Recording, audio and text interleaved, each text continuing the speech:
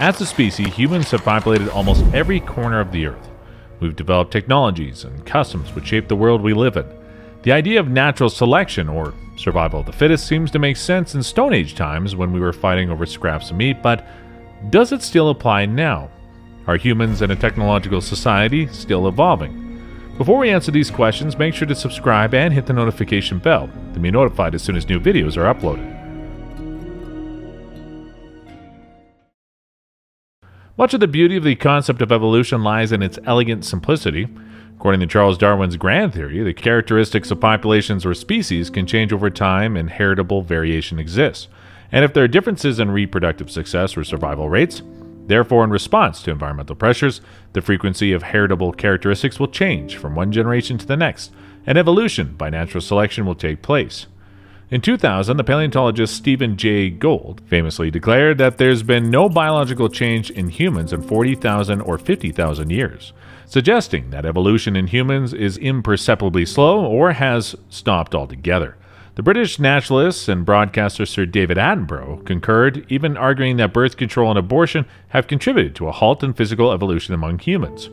We stopped natural selection as soon as we started being able to rear 90-95% of our babies that are born.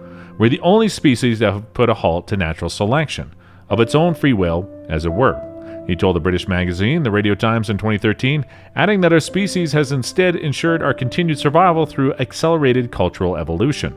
Stopping natural selection is not as important or depressing as it might sound, because our evolution is now cultural. We can inherit a knowledge of computers or television, electronics, airplanes, and so on. Professor Steve Jones, a geneticist at University College London, said, in Shakespeare time, only about one English baby in 3 made it to be 21. All those deaths were raw material for natural selection. Many of those kids died because of the genes they carried. But now, about 99% of all the babies born make it to that age. Natural selection, if it hasn't stopped, has at least slowed down, says Jones. But although in the development world today, almost everyone lives long enough to pass on their genes, many of us choose not to. Some people have 3 children, and some people have none. So natural selection may be working in a different way. Much of the story is on our genes, and the sequencing of the human genome has helped unlock the answers. By comparing the genes of people from all around the world, scientists can see how different we all are, and therefore how much we've evolved apart from each other since our species first appeared. Skin color is the most obvious way we've evolved apart, but there are other examples. We're living records of our past, says Dr. Paris Sabati, a geneticist at Harvard University, and so we can look at the DNA of individuals from today and get a sense of how they all came to be this way. Another area of recent evolution is how our metabolism has changed to allow us to digest some things that we could not in the past. The most obvious example of this is lactose, the sugar in milk. Some 10,000 years ago, before humans started farming, no one could digest this beyond a few years of age. But today, the rate of lactose tolerance in different parts of the world is a clue to the different histories of farming across the globe. While 99% of Irish people are lactose tolerant, in Southeast Asia, where there's very little tradition of dairy farming, the figure is less than 5. In the present, genetic studies have demonstrated that humans are still evolving. To investigate which genes are undergoing natural selection, researchers looked to the data produced by the International HapMap Project and the 1000 Genomes Project. Scientists have found that the majority of genes that have undergone recent evolution are associated with smell, reproduction, brain development, skin pigmentation, and immunity against pathogens. When infectious diseases became more common in human populations, perhaps because populations grew in size and pathogens were able to spread more rapidly, people with a genetic advantage were more likely to survive and reproduce. As a result, these genetic advantages were selected for, allowing more people to survive and fight disease. In some cases, a genetic advantage resulted from losing the full activity of a gene. Infection disease. The strongest evolutionary pressure of all comes from infectious diseases.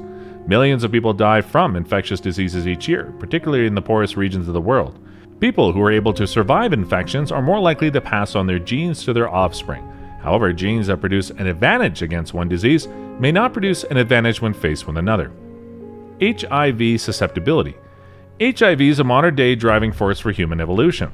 In certain parts of South Africa, nearly half of women are infected with the virus. In a study in Durban, Dr. Philip Goulder and colleagues from the University of Oxford found that women with a certain combination of variants in a human leukocyte antigen, HLA-B27, were better of clearing HIV infection than those with the HLA-A or HLA-C genetic subtypes. HLA is produced by the major histocompatibility complex, MHC, are by far the most variable region of human genome and are an essential part of the immune system. Infected mothers with HIV protective HLA-B genes were more likely to survive HIV infection and pass on these genes to their children. It has been proposed that the relatively low level of HIV in Western Europe is aided by a common variation in a co-receptor for the HIV virus particle, CCR5. This variant protects people almost completely against HIV and is found in 13% of Europeans. However, it is extremely rare in other populations around the world, including Africans. The origin of the variant in humans dates back thousands of years ago, well before the AIDS epidemic, which only dates from the late 1970s.